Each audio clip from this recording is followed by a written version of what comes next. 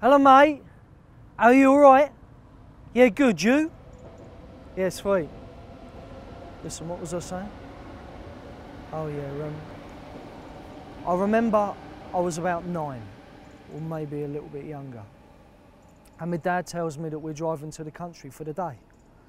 Now, he had this half share in his cafe at the time, and it was doing really badly. So, well, this was totally out of the blue. So I got in the van with him, and on the front seat there was this big bag of sharp knives and like a saw and a big meat cleaver. And I thought, he's going to kill me. He's going to take me off and he's going to kill me once and for all.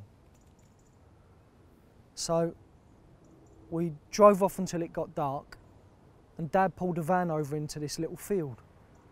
And we sat there in silence with all these cows that stood round watching us. In silence, right? And then suddenly, Dad, he slams his foot to the floor and we ram this fucking great big cow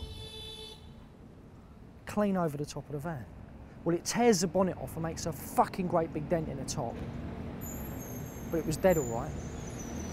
So we'd gone all the way to Wales to rustle a cow for the calf. Now, a dead cow must weigh, say, half a tonne.